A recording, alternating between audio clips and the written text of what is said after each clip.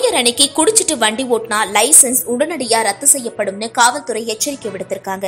சென்னையில ஒவ்வொரு வருஷமும் நியூ இயர் கொண்டாட்டம் சிறப்பா இருக்கும்.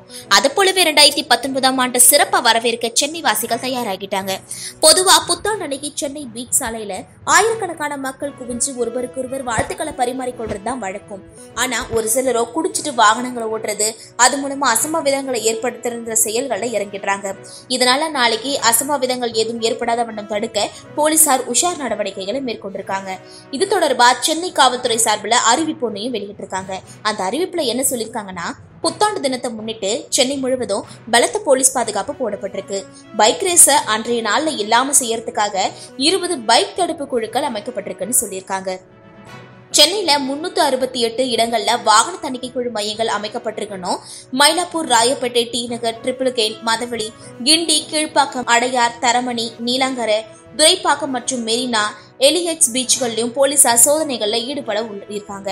புத்தாண்டு தினத்தை முன்னிட்டு மது அருந்திட்டு வாகனம் ஓட்டினா அவங்களுடைய டிரைவிங் லைசன்ஸ் உடனடியா ரத்து செய்யப்படும்.